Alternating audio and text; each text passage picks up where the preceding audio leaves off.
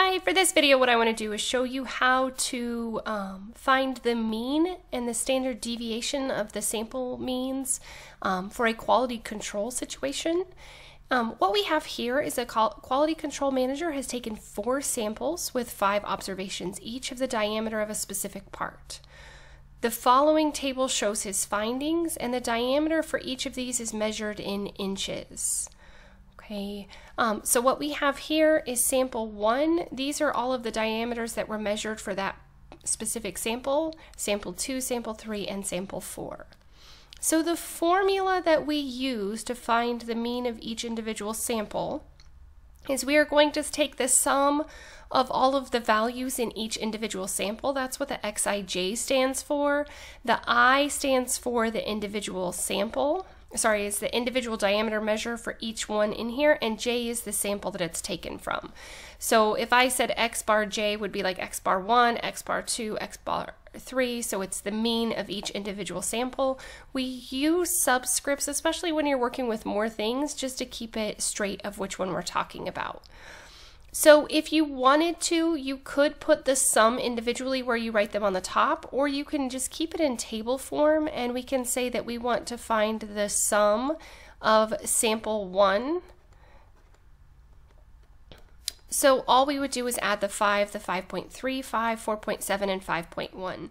So when we get that, the sum of this column would be 25.1.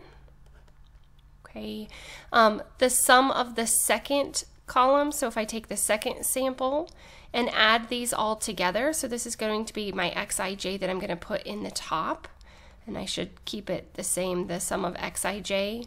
The 1 to n just means that you're starting with the first one and you're stopping at however many you have in that specific sample. In this case, it would just be from 1 to 5. So for the next one, if I add this column, we end up with 25.4. If we add the next column, we end up with 25.8. And the last column, the sum is 25.6. So these numbers I just got by adding these all together. So like 5, 10, 15, 20, 25. And then if I look at the decimals, the 3, 4, and 6, I know I didn't do that correctly because normally you start with this column. But for all of them, that's what we ended up with. That's how we got the values, was we just summed each column. Okay, so now to find the individual sample mean, we're going to take each of those individual sums and divide it by 4.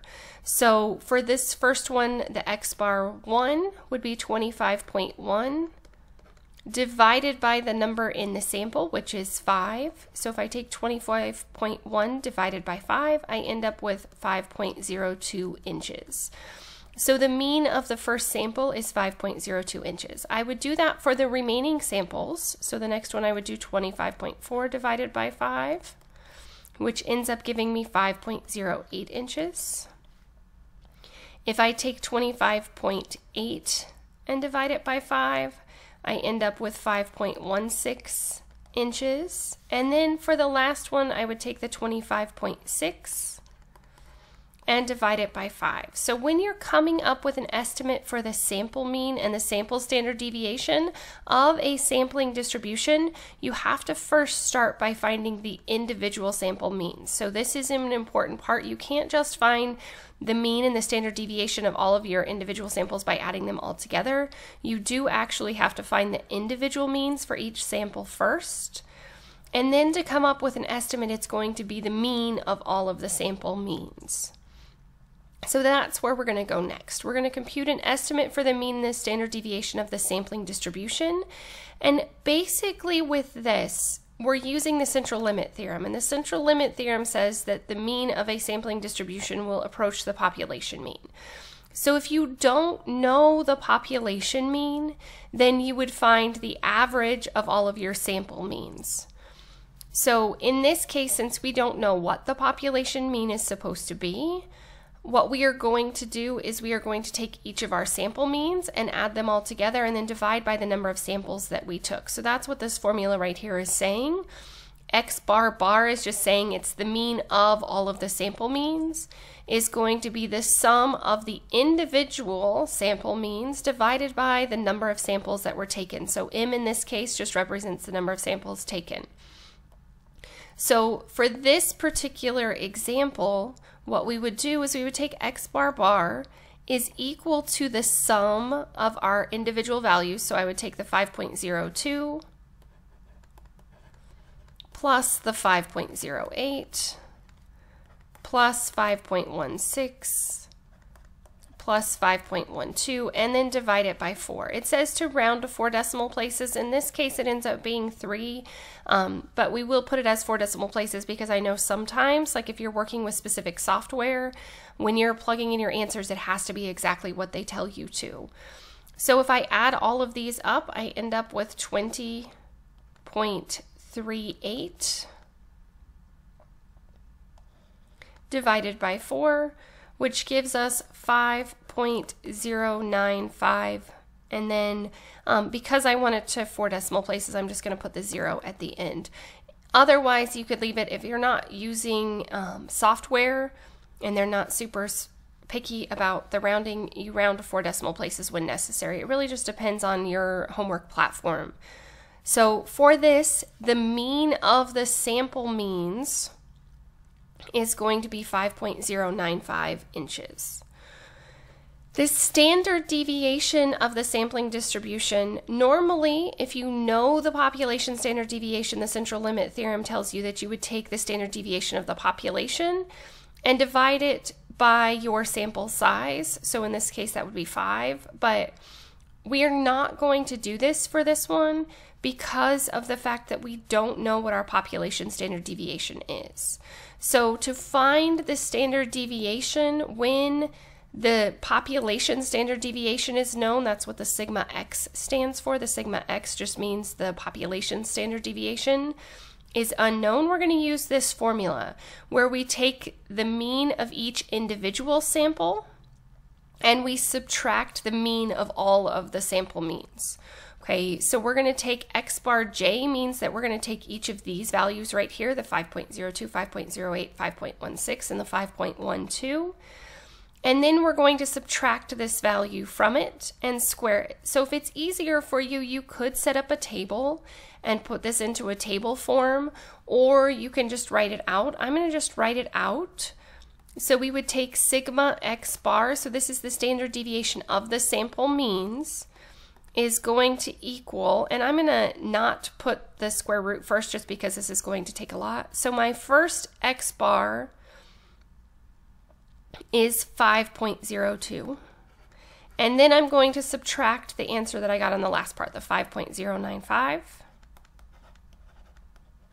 and then we would square that, and then we're going to add the next one. So our next sample mean, sample 2, was 5.08, and we're going to subtract the 5.095 and square it. And then we're going to continue with the next one, which is 5.16 minus 5.095 and square it. And then for the last one, we would do, for the last one, our sample mean was 5.12 minus 5.095.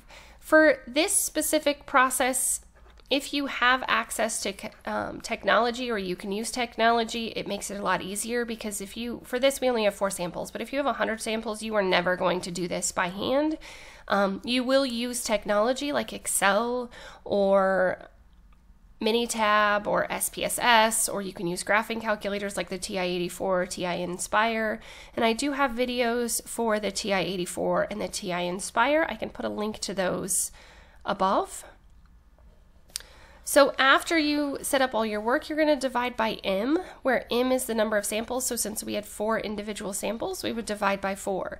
If you were looking for the variance, I did not ask for that in this one, but if you were looking for the variance, you just wouldn't take the square root, because remember that the variance is the standard deviation squared, or you can say that the standard deviation is the square root of the variance. So if you were looking for the variance, this is what you would do. But since we're looking for the standard deviation, we would put this all under a square root. That was a terrible square root, so let me try that again.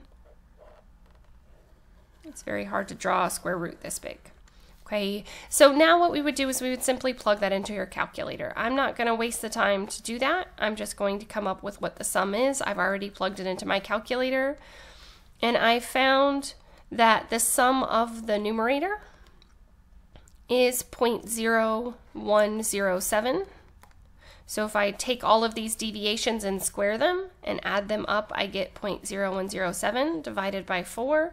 And then if I plug this into my calculator and I round it to 4 decimal places, I end up with 0.0517 inches.